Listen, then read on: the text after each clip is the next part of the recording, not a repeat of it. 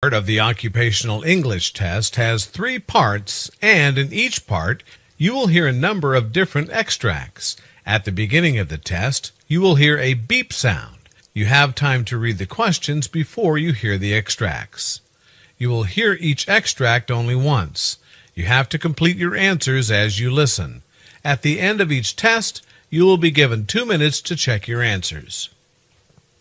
Part A. In this part of the test, you will hear 2 different extracts. In each extract, a healthcare professional is talking to his patient. For questions 1 to 24, complete the notes with the information you hear. Now, look at the notes for Extract 1.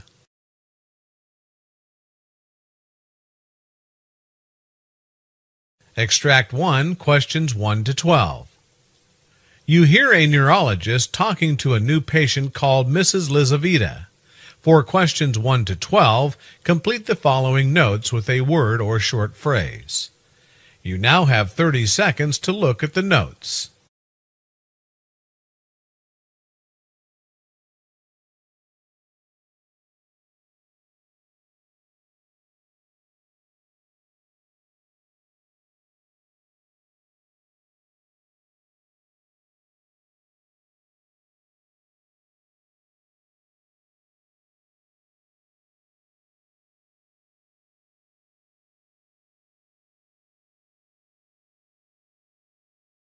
Good morning, doctor. Good morning, Mrs. Lizaveta. Could you tell me what the problem is? I have a mild gait impairment and cognitive slowing, doctor. What's your age? 71, doctor. I think I walk in a funny manner. Actually, my husband has noticed this over the past 3 months and says I have broadened my base and have developed stooped posture. My balance has also started declining. I have to use walls or furniture to stabilize myself. However, I'm not using any kind of assistive device. So what about your bowel and bladder movements? I do not have any issues, doctor. No frequency, issues, or urgency. Do you have any headaches? No, doctor. Have you experienced any change or decrease in your memory or thinking? It is not as smart as it used to be earlier. However, I am able to pay the bills. My thinking has slowed down. I often get stuck with the words when I speak. Have you ever had any trouble with syncope or vertigo? I don't have any trouble with syncope, but I've had some episodes of vertigo. I was diagnosed with hypertension in 2014, but no snoring or apnea. Any other complications? I've had arthritis since 2000 and thyroid abnormalities since 1975. Have you had any surgery? Well, I had a hysterectomy in 1992 and a wrist operation after I fell down in 1972 with a titanium plate and 6 screws. All right, can you give me a brief history of any illness in your family? My mother had colon cancer. Are you allergic to any medicines? Yes, codeine and sulfa. What medications are you taking now? Premarin, 0.625 milligrams, Acifex, 20 milligrams daily, Toprol, 50 milligrams daily, Norvasc, 5 milligrams daily, multivitamin, Caltrate plus D, B-complex vitamins, calcium and magnesium, and vitamin C daily. Well, after reviewing all of your medical reports, I doubt that you've developed adult hydrocephalus. Your diagnosis reports show blood pressure 154/72, and your heart rate's 87, and the weight 153. And your pain is 0 out of 10. Your spine is straight and non-tender, and you have very mild kyphosis, but no scoliosis. And your gait assessment shows that you have some unsteadiness and a widened base.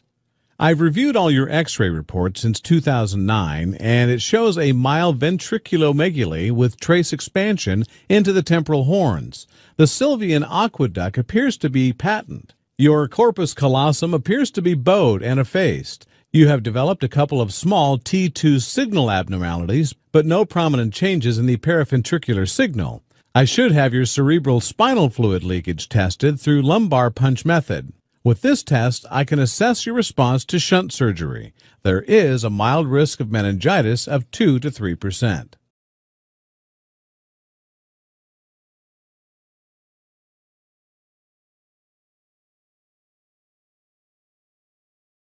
Extract 2, questions 13 to 24. You hear a physician talking to a patient. For questions 13 to 24, complete the following notes with a word or short phrase. You now have 30 seconds to look at the notes.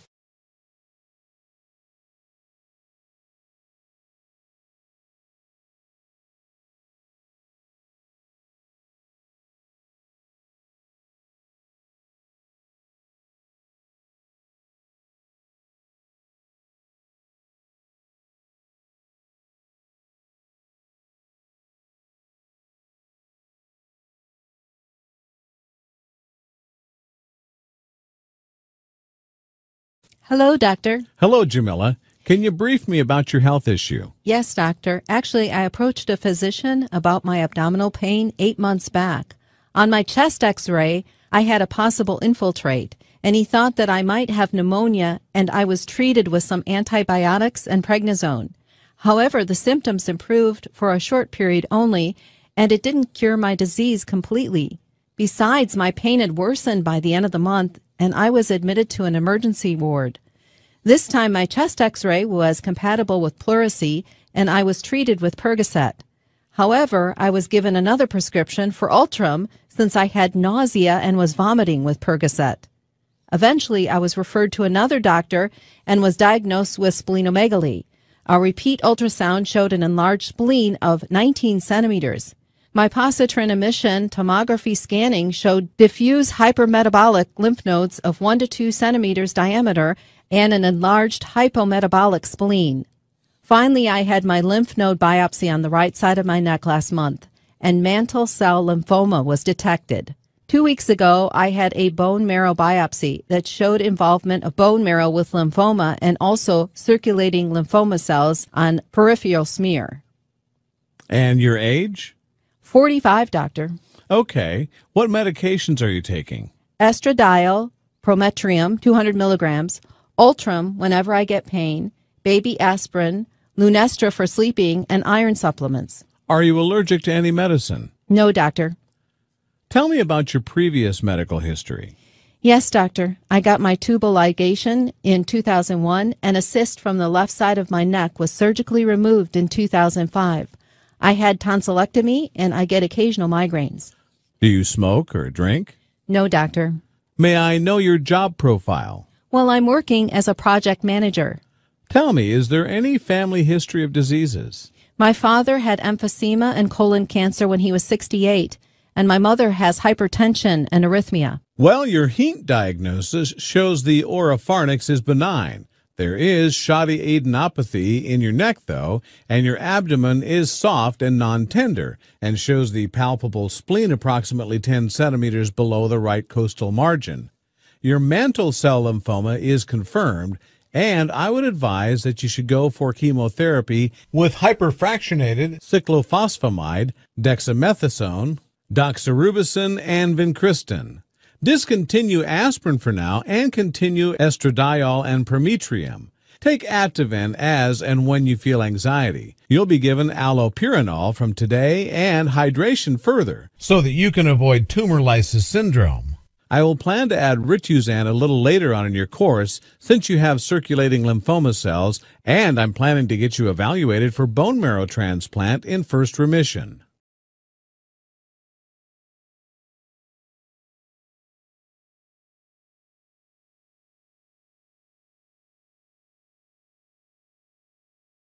That is the end of Part A.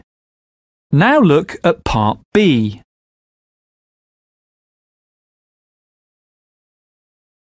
Part B. In this part of the test, you'll hear 6 different extracts. In each extract, you'll hear people talking in a different healthcare setting. For questions 25 to 30, choose the answer A, B or C which fits best according to what you hear. You'll have time to read each question before you listen. Complete your answers as you listen. Now look at question 25. You hear a dietitian talking to a patient. Now read the question.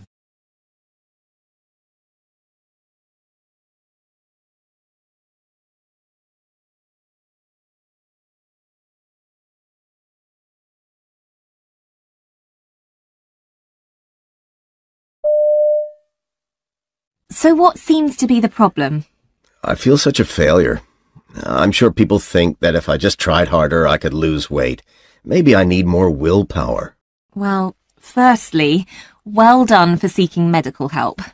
Actually, being overweight or obese is a medical problem because being overweight changes how your body Oh, works. thanks, but I do feel that it's my fault for being this way. Well, I hear what you say, but please understand that these days we consider that obesity is a disease, like high blood pressure or asthma.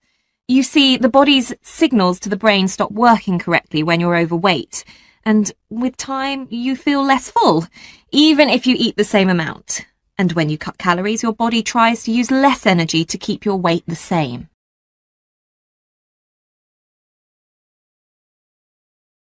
Question 26. You hear members of a hospital committee discussing problems in the X-ray department. Now read the question.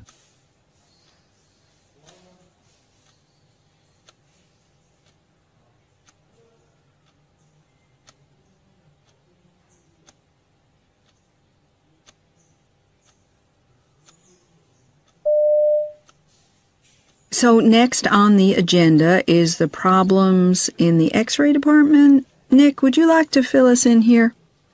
Well, as you all know, this is a very busy department, so we have 4 X-ray machines in all, including one in the fracture and orthopedic clinic area. But recently, one of the other X-ray machines developed a fault, and so we had to apply for authorization for the purchase of a new tube for it.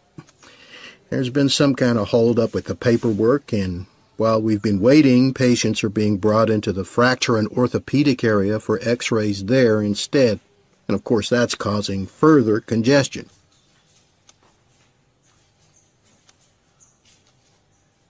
Question 27. You hear a senior nurse giving feedback to a trainee after a training exercise. Now read the question.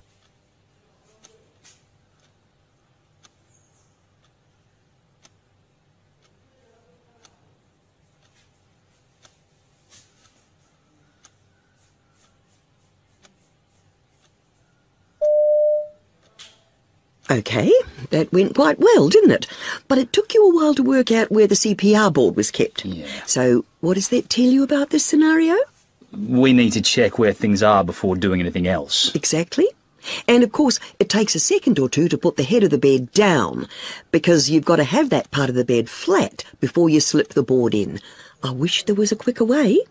So, do I put the CPR board under, or would I normally hand it over to somebody else? It makes no difference as long as it's done.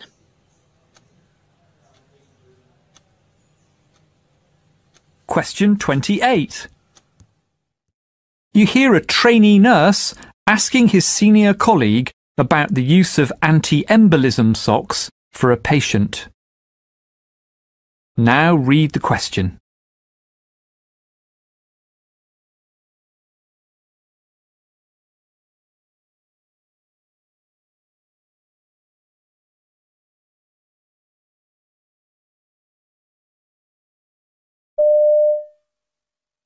I noticed that Mrs. Jones isn't wearing the usual anti-embolism socks, but I didn't want to ask her why not because she was asleep. Is it because her legs are swollen? Well, sometimes we don't recommend the socks if there's severe swelling with edema, but that's not the case here. Mrs. Jones was actually given them initially on admission last night, but she told us this morning that her lower legs were feeling numb. She described it as having no feeling. Until we've checked out the reason for that, for example, it could be an underlying condition which could damage her arterial circulation. We're reducing the risk of thrombosis by pharmacological means. Oh, I see.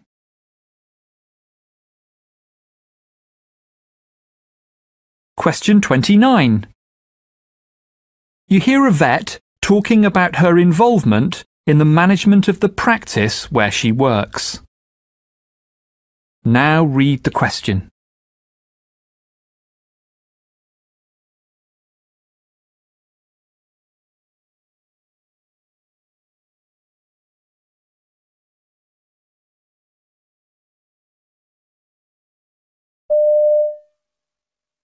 At first, when I took over the financial running of the practice, I felt rather thrown in at the deep end.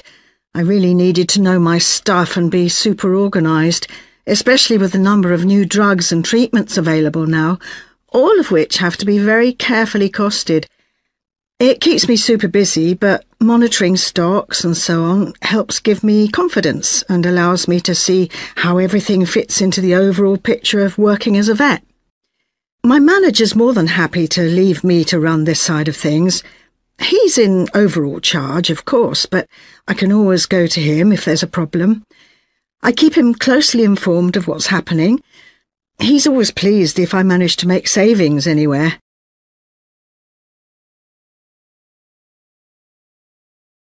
Question 30. You hear a physiotherapist giving a presentation about a study she's been involved in. Now read the question.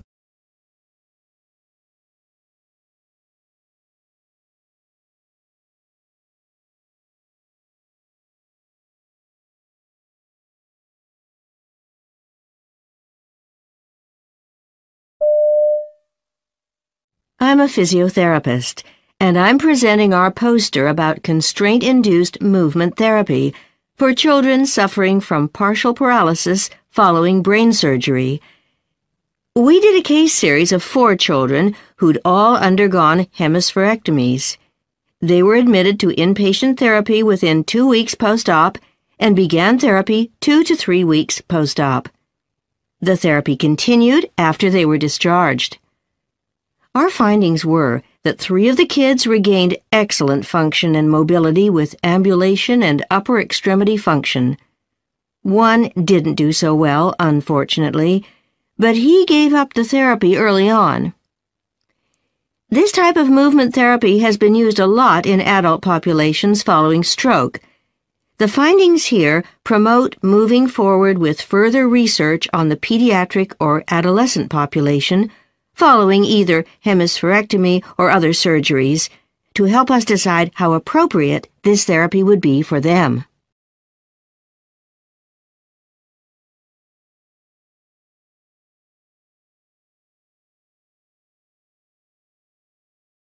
That is the end of Part B.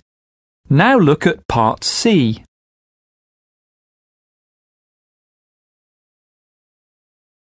Part C. Questions 31 to 42. In this part of the test, you'll hear 2 different extracts. In each extract, you'll hear health professionals talking about aspects of their work. For questions 31 to 42, choose the answer A, B, or C, which fits best according to what you hear. Now look at Extract 1. Extract 1, questions 31 to 36. You hear an interview with Dr. Christine Erickson, who's talking about her research supporting non-fasting lipid blood tests for cholesterol. You now have 90 seconds to read questions 31 to 36.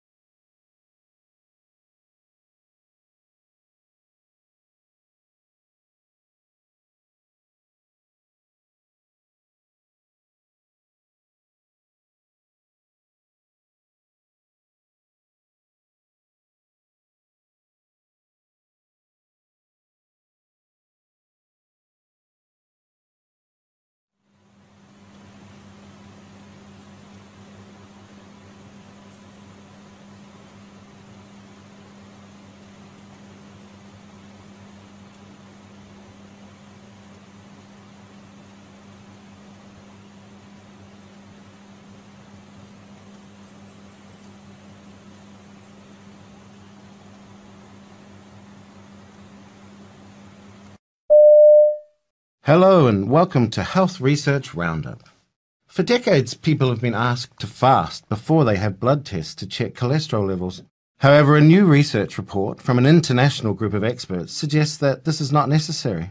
To discuss this research, my guest today is Christine Eriksson from Copenhagen University Hospital, who was a lead author of the study. Christine, welcome. Thank you very much. So why did we ever ask people to fast for blood lipids, for your blood fats? Well, if you ask me, I don't really know, except for that's what we've been doing for so many years. I really tried to read the literature and find some very scientific evidence supporting that it is superior to just taking a random non-fasting blood sample as we do now. And I had problems finding the evidence. There's a lot of arguments people put forward for why you should use fasting versus non-fasting, but really solid evidence that is better, I can't find it. So was this a tradition rather than science? I think so, yes. I mean, you can ask me why did it start? I think that some of the early studies, the original publications way back, said that they used fasting samples and therefore everybody thought you had to do that without really thinking why. But those early researchers may have had good reason to do it that way, but there's nothing I've seen that said it had to be done that way. And there's all this evidence now from Canada and the US, 2 excellent studies, one in children and one in adults. And then we have a lot of studies from Copenhagen, and they all show that when you just look at people that eat and drink whatever they usually do, and you take a lipid panel, cholesterol, triglycerides, a very common fat in the blood, then they don't really change very much in response to when you have been eating. So there is a difference? Yeah, the difference is in millimoles per litre. So it goes up by about 0.3 millimoles per litre. However, in clinical practice, when you look at triglycerides, you're interested in whether it increases 1 or 2 millimoles, not 0.3 millimoles. So that's what's clinically relevant. And even with a bad form of cholesterol, that's not going to make the difference between whether or not they put you on medication? Yeah, that's right. We provide data in this report where we did direct measurement and after fasting and in about 6,000 people, and the correlation between the two methods was, I can't see the difference. It looks exactly the same. So you moved over in Denmark to this official recommendation about 7 years ago. So what's happened since then? Have there been any issues because of undiagnosed cholesterol levels? No, everybody was happy right away. Even the laboratories that didn't change right away, they were pushed by patients because there were reports in the media telling them that at Copenhagen University Hospital, we're doing non-fasting, so everyone wanted to do it. And I can say today, patients, clinicians, laboratories, everyone's happy. Everyone likes it because it's so much simpler. And patients like it because they can go when it suits them to the pathologist, so they're more likely to turn up for their blood tests? Yes, of course. I don't have fantastic good numbers for you, but certainly you hear from so many colleagues that people don't go to have their lipid test because it's so complicated to fast. And then they have to go to work, to have an important meeting, and they can't do this in the morning. But now, doing a random non-fasting, you can come whenever it suits you. And very briefly, is there any circumstance where you should have a fasting blood fat level done? Well, this recommendation, it's 21 world experts, many from Europe, the US, and one from Australia also. And of course, when you have so many experts, there's always someone that thinks there's certain situations. We list a few where you can do. For example, for patients with diabetes, the fasting requirements might be an important safety issue because of problems with hypoglycemia. But if you ask me, way down in my heart, is it necessary? I don't really think so.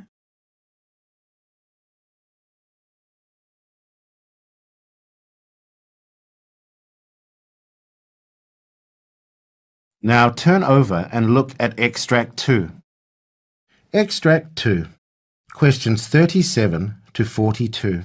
You hear a presentation in which a researcher called Dr. Milan Petricevic is talking about the relationship between new technology and medicine in the future. You now have 90 seconds to read questions 37 to 42.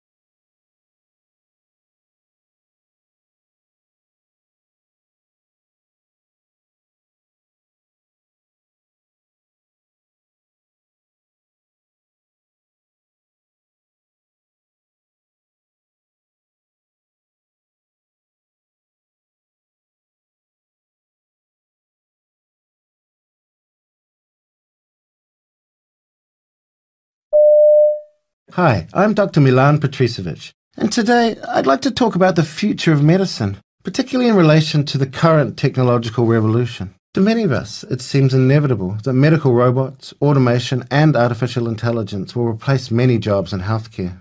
Surgical robots are becoming increasingly more precise, and right now, man-sized robots can lift and move patients and transport them throughout a hospital. Silicon Valley investor Vinod Khosla once said technology would replace 80% of doctors because machines will be more accurate, objective, and cheaper than the average doctor. He added that eventually we won't need doctors at all. However, I disagree. Instead, I think technology in some specialties will finally allow doctors to focus on what makes them good physicians, treating patients and innovating, while automation does the repetitive part of the work. So let's look at some examples of how different areas of medicine will benefit from current technological advances. Take general practitioners as an example. Many doctors choose this specialty today because they have a chance to make a long-term impact on someone's life. And it's true that GPs enjoy tremendous trust from their patients. But seeing someone only when they are sick makes it hard to prevent disease and ensure someone's long-term well-being. It's even harder to do this when waiting rooms are overflowing and you only have 15 minutes to diagnose the illness, design a therapy, and offer health advice. In the future, wearable sensors and devices that stream data to a doctor's smartphone will notify them whenever vital signs are acting up and provide them with all the data they need wherever they are. These devices will also ensure doctors only treat patients who really need professional care, making it possible to offer simple treatment advice remotely. In turn, this will increase the time GPs have to treat and advise each patient, building trust and ensuring patients act on a doctor's advice. What's more, smart algorithms will allow GPs to tap expert advice on their patients' conditions and act as a gatekeeper, connecting patients to other specialties. And these are just a few examples. So what about radiology? Well, already IBM's Medical Sieve shows how artificial intelligence algorithms can scan hundreds of radiology images in seconds, doing the repetitive job of finding malignant or out-of-place phenomenon that currently radiologists have to do daily. This technology won't replace this important specialty. Instead, radiologists will have time to supervise how the algorithm is doing, or to research and innovate, making the technology behind these devices even better. Their time will be much more productive rather than spent checking hundreds of x-rays a day. Ophthalmology will bring science fiction technologies to patients in the near future. Retinal implants might give vision back to those who have lost it, or even give humans supervision, augmenting what we can already do. In sports medicine and rehabilitation, the first forms of activity records from tech like Fitbits all focused on people who exercised regularly, but only provided basic insight into how they were performing. Now, a new generation of devices tailored to professional athletes is hitting the market, with apps providing detailed insights into movement patterns and force output in any movement. Sports medicine physicians will have concrete data to measure how athletes are improving. By the time these reach the mainstream public, sophisticated algorithms will be ready to analyze data from these devices and provide personalized suggestions to improve performance and to speed up recovery. Similarly, video consoles from Xbox to Microsoft Kinect will offer a way of monitoring how a patient is doing from a distance by seeing their progress liquidly on a screen. In oncology, this specialty will pave the way for personalized medicine. Even now, oncologists customize therapies to a patient's genetic background and their tumor's molecular makeup. Cheaper genome sequencing and measuring blood biomarkers are speeding up this process, with companies like Grail working on fluid biopsies which could filter tumor cells from blood samples. Tumors could soon be diagnosed earlier and analyzed without costly surgery. What's more, artificial intelligence could soon be used to help oncologists understand and even cure cancer. Already, IBM Watson obtains all the relevant information from millions of studies about a patient's case and makes suggestions for treatment plans most likely to work. In the meantime, patients are better informed about the disease thanks to social media communities of fellow patients. These signs all point to a bright future for oncology in partnership with new tech innovations. So what does this all point to? Well, my conclusion would be that, all in all, many jobs will be taken over by robots and automation in the coming years, but at the same time, amazing opportunities will also emerge, especially in medicine. These will require physicians to acquire new skills and improve their existing ones.